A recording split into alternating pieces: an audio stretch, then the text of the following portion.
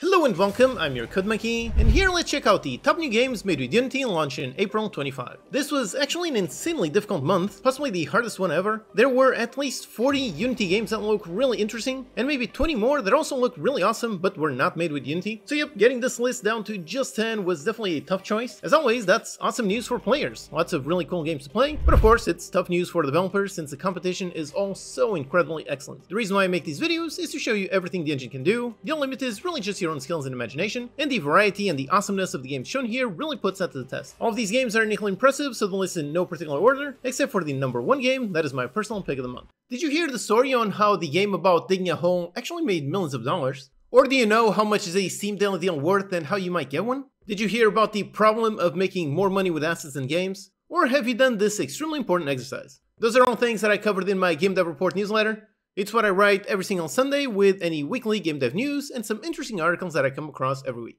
Sign up for free with a link in the description. And just before we get to the actual top 10 April list, let me actually just do one honorable mention of Schedule 1. So last month I wasn't able to do one of these videos, but I still want to highlight this massive mega hit. It is another solo developed game that made over $50 million.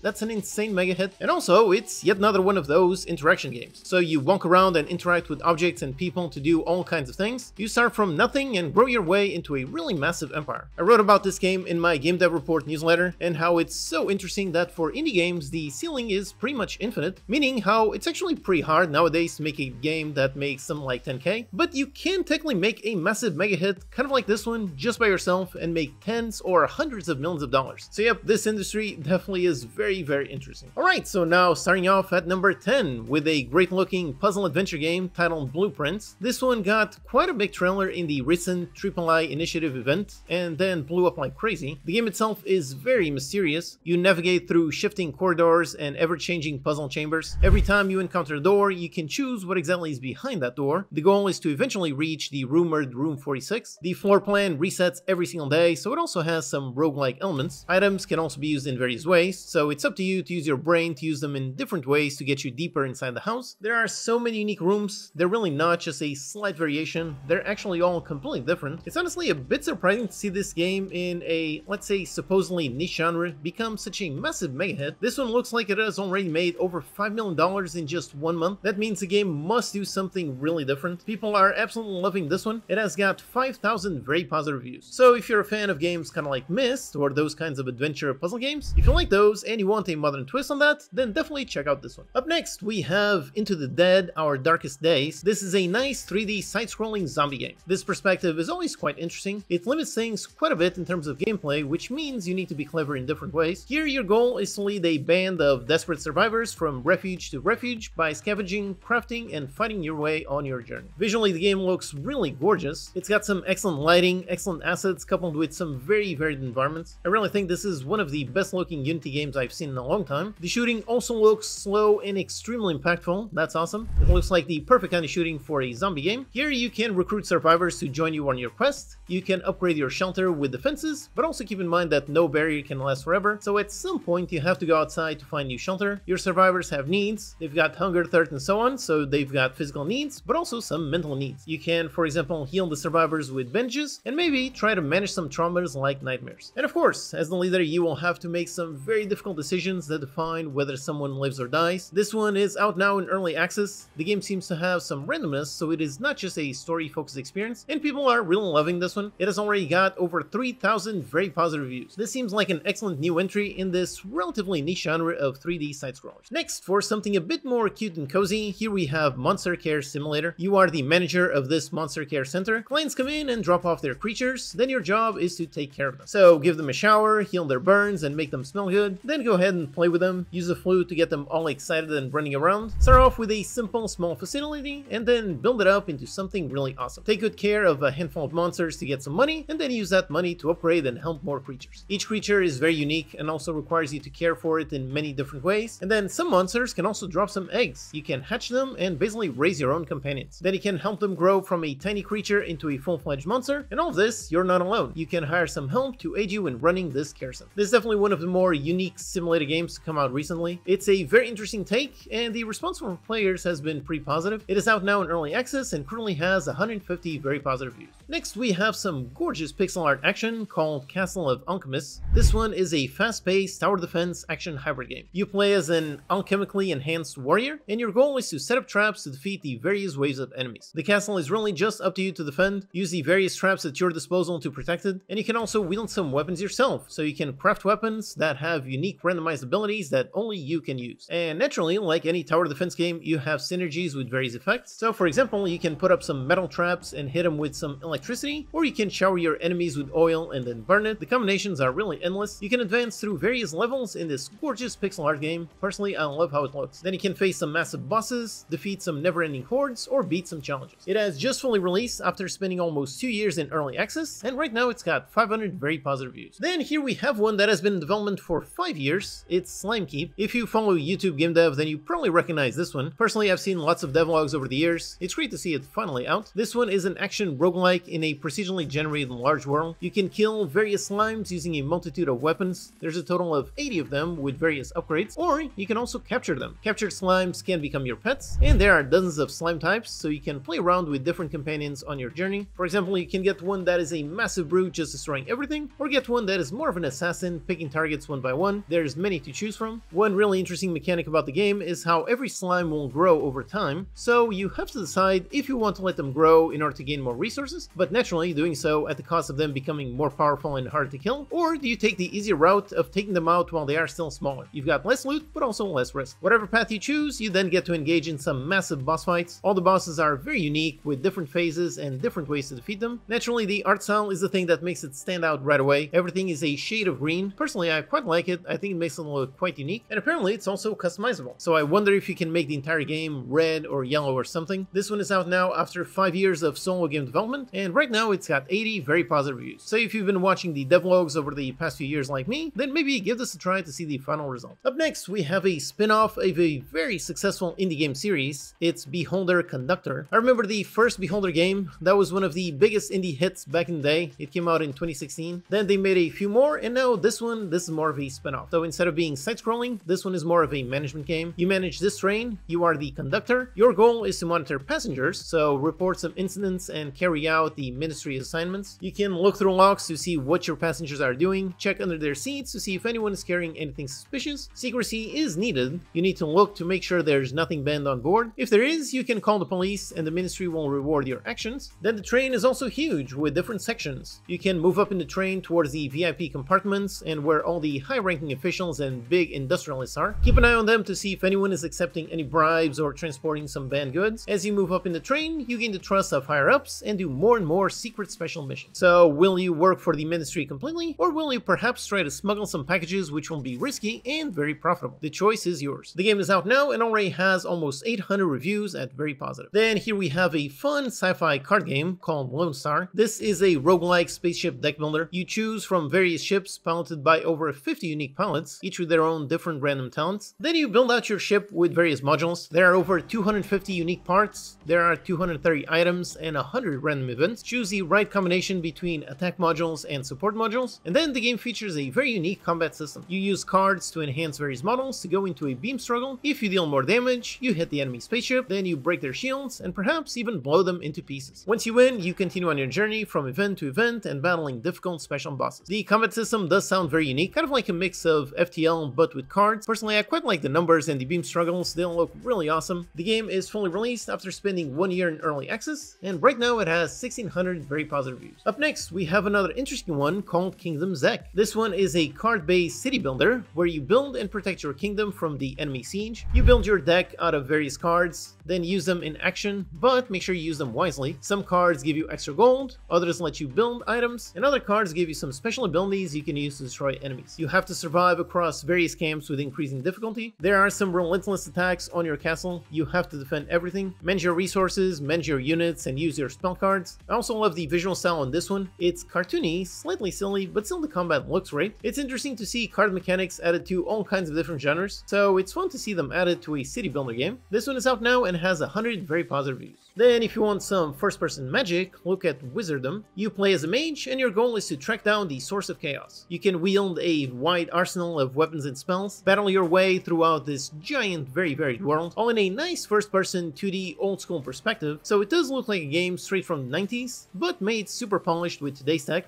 I think it looks great. Choose your spells and upgrade them to make them super powerful. Take down hordes of enemies and super powerful bosses. Find some hidden secrets in all the dungeons, solve some puzzles, and avoid some deadly traps. You can even create and share your own custom levels, all from inside the game with a fully fledged level editor. This one was in early access for over a year and just hit 1.0. It is out now with 350 very positive reviews. And at number 1 for my personal pick of the month, here we have a very interesting game called WhiteKnuckle. It's a first-person roguelite speed climbing game. Definitely a weird one. You control your hands to grab onto ledges, then move yourself up, forward, or swing around. First I thought this was a VR game, but nope, you control the hands with your mouse and move around. Then to enhance your movement, you also have a ton of interesting tools. You can throw a spear to a random place, then the spear has a rope, then you can grab that rope and swing around to jump some gaps. There are also some creepy enemies that you must either avoid or kill, and of course the whole thing is a roguelite. So you have progression and perks, basically every run is going to make you stronger, and visually the whole thing looks quite trippy. You've got some very low-res textures, some very weird creatures, very weird environments. Back in my day, I loved playing the Counter-Strike Creed's climbing maps. Those were a lot of fun, and this seems like a nice new iteration on that genre, so I definitely need to give this one a try. This one is out now in early access with 1,500 overwhelmingly positive reviews. They are at 98% positive. That's a near perfect score.